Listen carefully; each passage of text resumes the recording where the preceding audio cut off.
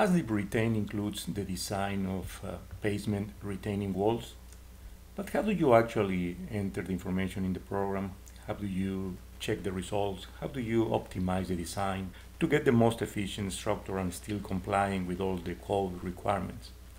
This is Javier Encinas, and today we're going to design completely from scratch a basement retaining wall example. This basement wall is a 10-feet concrete stem. It's adjacent to the road, so the surcharge of 250 psf is applicable there.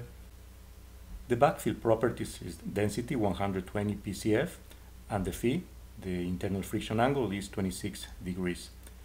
The concrete F prime C is 4 ksi and Fy is 60 ksi.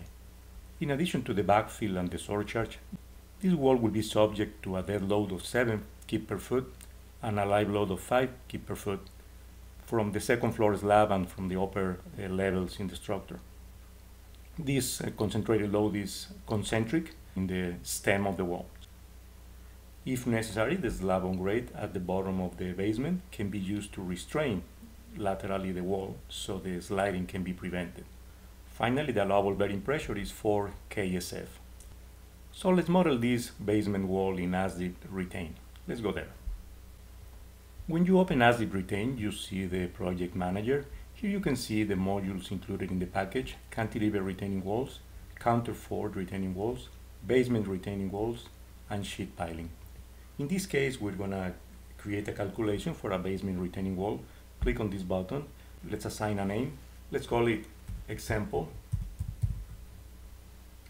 Add. Then this calculation has been added to the tree. To open the calculation, double click on the tree. And this is the template for a basement retaining wall in ASDIP RETAIN. In the left pane, you enter the information, is the input. In the right pane, you can see the results. The geometry tab, we will enter the geometric information given in the statement of the problem. We know the stem material is concrete, could be also be masonry. In this example, it's going to be concrete. The stem height, we know that is 10 feet. Let's say that the stem thickness is, for now, 10 inches. We can reduce it if necessary later. Go to the footing tab. Let's say that the footing thickness is 12 inches. For now, let's assume that the toe is 2 feet long, and also that the heel is 2 feet long. We don't need a shear key, so let's specify key depth 0. Let's go to the backfill and cover. The soil cover is 1 foot. The backfill height is 10 feet, and the slope is 0 degrees. In base fixity, let's assume that the bottom is pin. Here we enter all the loads that we know will be applied to this wall. The backfill density 120, saturated 130. In this case, is a restrained wall at the top. So let's use the addressed earth pressure theory. Internal friction angle is 26 degrees. Let's assume that the backfill is well drained and the water table is 0 in this case. Also, we know that the surcharge is 250 live, and we also have a couple of concentrated loads. We know that the vertical load is 7 kip per foot and the live load is 5 kip per foot. We don't have any wind, we don't have any seismic load either. So we have completed all the information given in the statement of the problem. If we click on the graph tab, we can see the wall that we just modeled in this example. Now the idea is to optimize the design, so to reduce the dimensions as much as possible and still complying with all the code provisions. We go to the at a glance tab. Here we can see a summary of the results in just one screen. We can see a couple of deficiencies here. Let's focus first on the bearing pressures. Is 4.5, so it's over the allowable 4.0. Graphically, let's go to graph, then the bearing tab. Here we can see the bearing diagram. So the maximum occurs at the heel end, 4.5. How can we reduce that? Let's go to geometry, then the footing tab. Here in the dimensions of the toe and the heel, so for example, if we increase to 2.5, the heel is 3.7 now, it's okay. Let's try to reduce the other one to 1.8. It's 3.5 and 3.4, so we need to reduce a little bit. 2.0, increase it to 2.2. Now we are perfect. We are less than 4.0 with these dimensions of the footing. So the toe is 1.8, the heel is 2.2, and the maximum bearing pressure is 3.9. Let's go to at a glance again. So this issue has been solved, has been fixed. In addition to stability, the sliding safety factor is 1.53, which is more than 1.5. It's acceptable the way it is. Now let's focus on the thicknesses of the members. These are the shear ratios. The shear ratio for stem is 0.65. That means that we can improve it. Let's go to the stem tab in geometry. The stem thickness, instead of 10, let's say 9. Now the shear ratio is 0.72. We can improve it a little bit more. Let's say 8 inches thick.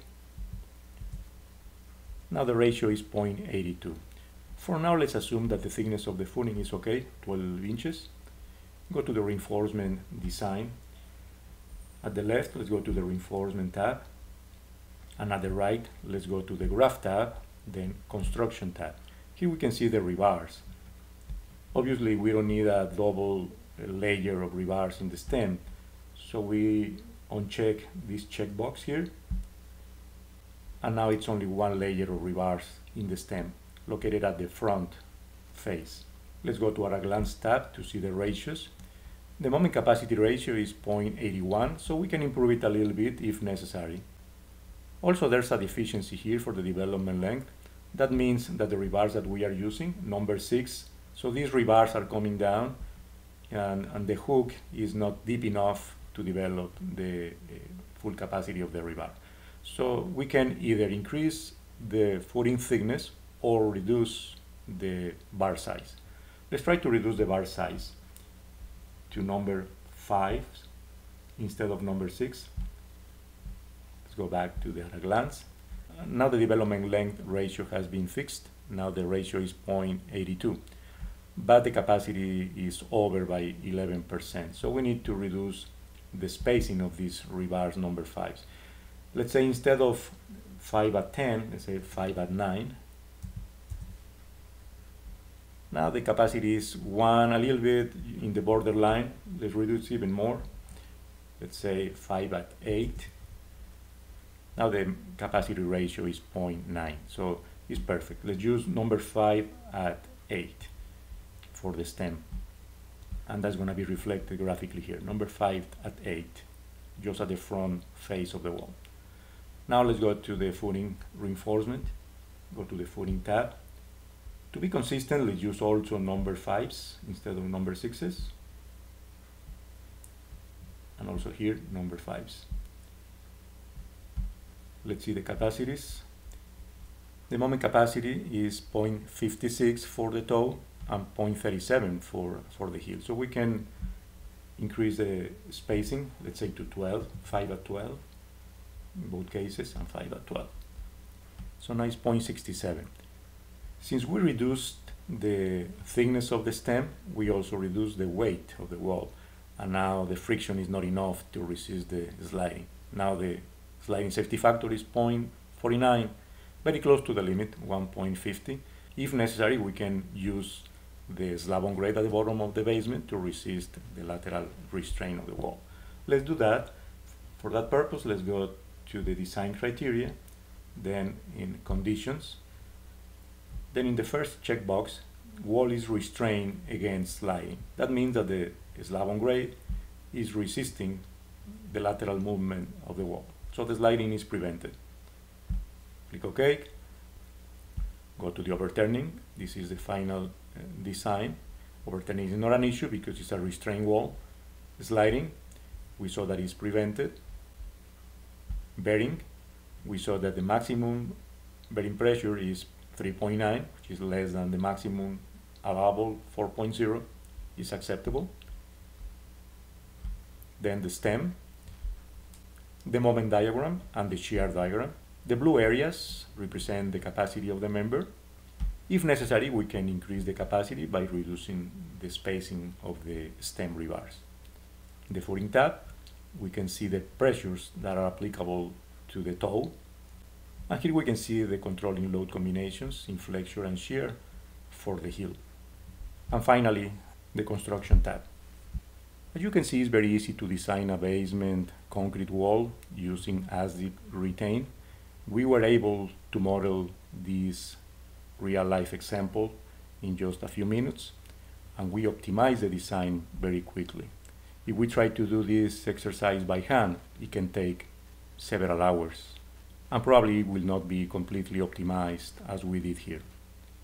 If you like the software, please visit the website www.asdipsoft.com and download the free 15-day trial. Please subscribe to the channel if you want to receive notifications in the future for similar videos. Thank you for your attention.